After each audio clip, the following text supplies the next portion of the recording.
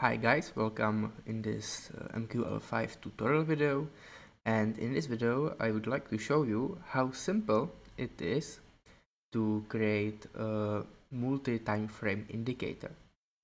So the idea is really simple. In trading, it's very useful to use higher time frames in order to, for example, detect the trend and then go to the lower time frames to execute entries on it. And that's exactly what I will be creating an indicator for today.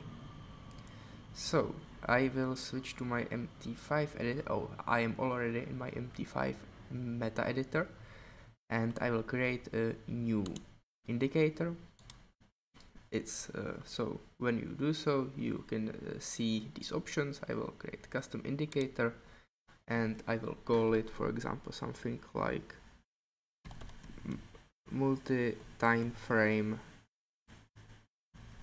trend, just like this. Parameters will just need one parameter, and that's trend period. So for how many candles we want to calculate the trend, and let's say 50 as the initial value. Click OK or next. We can leave this as it is, and we will need one trend line.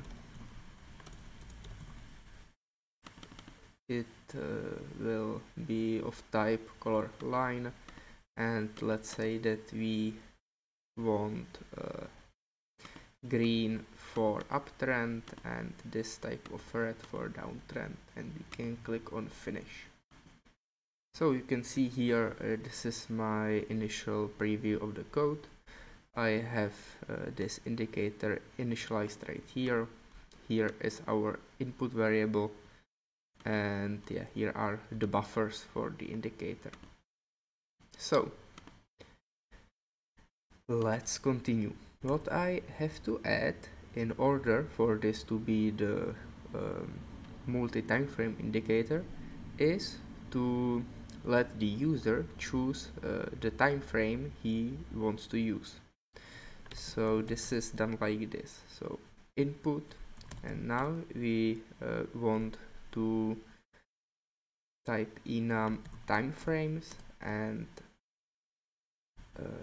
let's call this variable, for example, indicator tf, and let's set the initial value to period current. So the initial value is that this indicator will be used on the time frame that you are setting it on. So if you set it on, for example, 15 minutes chart, the initial value is going to be 15 minutes chart, and if you deploy it on, for example, 1 hour chart, the initial value will be 1 hour chart. But we can change this time frame from the user's inputs menu later. So this is it. Now I have to go on this on calculate function, and I'll just type something like this, trend period times 2. I hope you are familiar with the syntax here, so you know what this piece of code does. If you are not, we are basically looping through all of the available data from the history, and that's it. Now what we have to do is to choose some type of trend clarification. What I will do, I will do one very simple trend classification algorithm, and that is that we are going to sum all of the positive distances, so all of the distances of bullish candles, and we will sum all of the negative distances, so all of the distances of the bearish candles, and then we will calculate the ratio, and if the ratio, or if the total distance of bullish candles is higher than the total distance of bearish candles, then we are in an uptrend, and vice versa. So it's a very simple idea for the indicator, but let's do it since this is very simple tutorial. So we'll create two variables. The first one is double bull distance. Let's set to 0, then bear distance. Let's set that also to 0, and that's all we need. Now we'll go to this for loop, and we'll create one more loop inside this for loop for x, and now we'll be iterating through the number of candlesticks we want the trend to calculate from. So x is lower than trend period, and we'll increase x with each iteration, and let's go.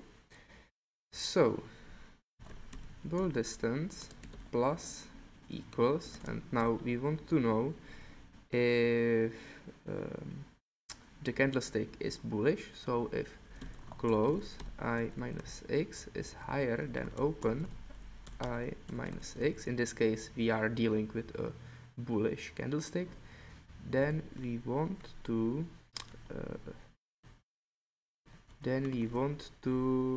add close minus open, and in the other case like this, and in the other case we will increase the bull distance variable by 0. And let's do the same thing for the bear distance, but in this case we want the close to be lower than the open price, and we'll just change these, and yes, this is it. Also, what I have to remember is that I want on each new iteration, so on each new candlestick, I want to set the bull distance and bear distance variable initial values to 0. Okay, so this is it. And now I will create new variable called trend, and let's say, so if bull distance is larger than bear distance, in that case the trend is 1, and in the other case it's 2. Okay, so now this is it. We will need one more thing to do, and that is to calculate the moving average. So MA equals 0, and here we can do just MA plus equals close I minus x, and MA divided by trend period. So we need this moving average for our trend line buffer, so we can visualize the trend, and trend line colors will be based on the trend. Okay, so this is it.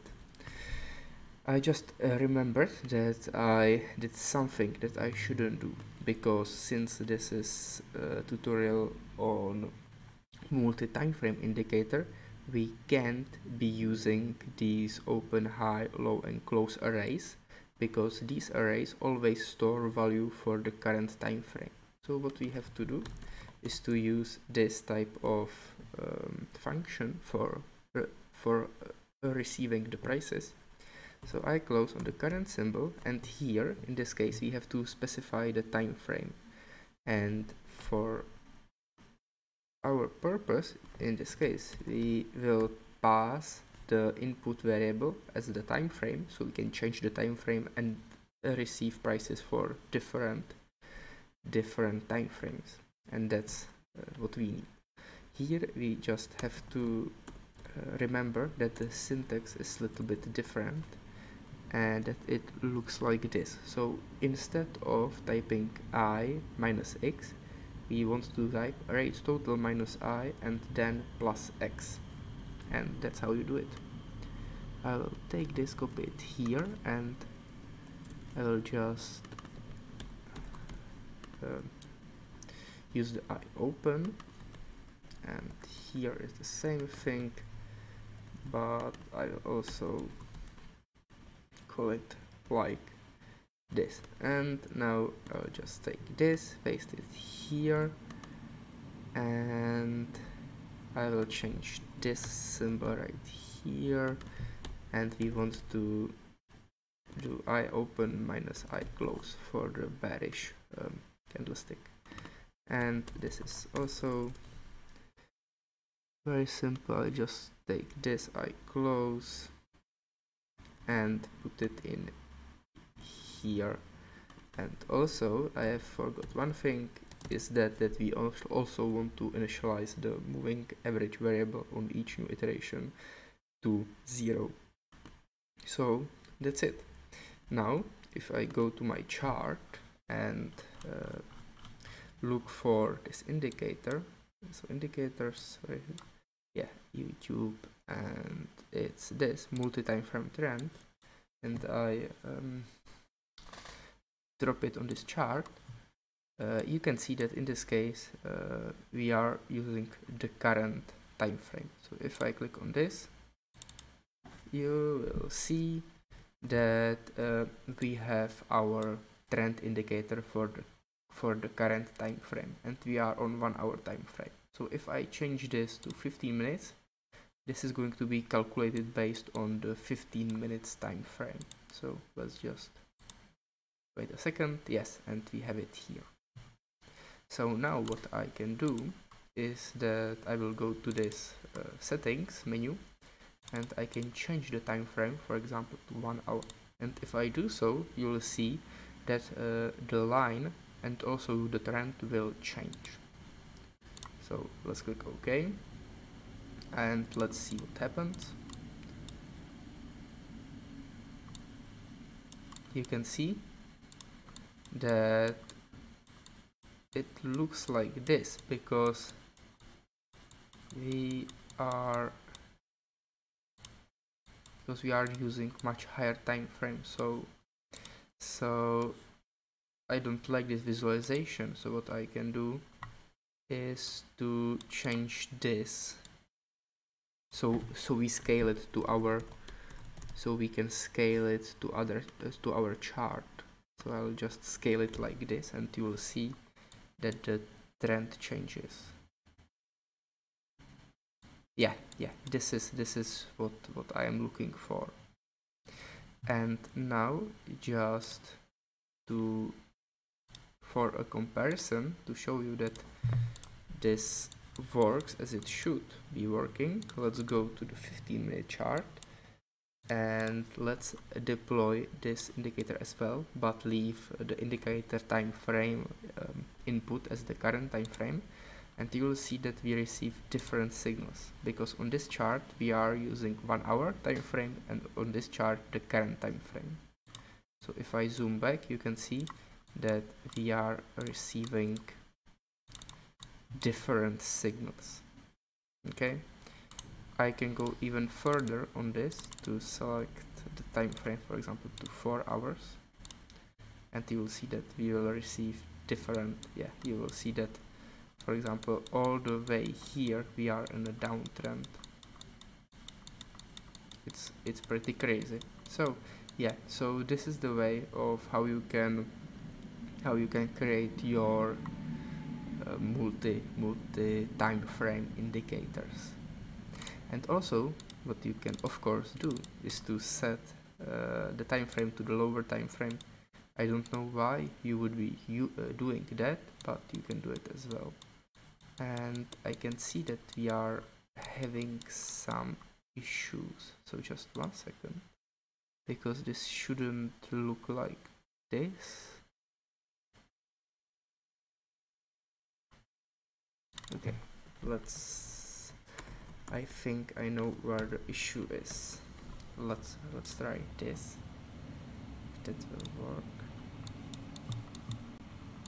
Yes, this looks much better. So where was the issue? It's very simple. Basically, if you are using different time frames, then you have to be very cautious about these for loops, because if you are using a for loop for your current time frame, then the number of available data points will differ from when you are using a different time frame. So for example, if I am using this is for 1 hour chart and I want to select it for 4 hour chart, then I have 4 times less data points available. Therefore I have to adjust my calculations in the for loops, but it can be solved by this. This is not ideal solution, but it's a very simple solution and very fast solution. So that's what I want to do here. So one more time, if I change it to 4 hour time frame, for example, now it should be working as it should, and you'll see difference. I hope so. Okay, so yeah, you can see it. So yes, this is it. This is very simple indicator and very simple idea, and thank you for watching.